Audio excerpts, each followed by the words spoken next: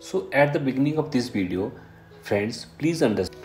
So basically, right, and you don't have to take the basically musculus propria and part of the submucosa.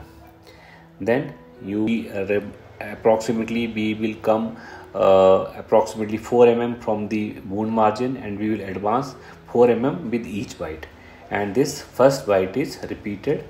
And as you can appreciate, we are not including the horizontal mattress suture without part of the mucosa. It is simply the same technique as described by Cushing, and again you will have better understanding your knowledge bit by bit.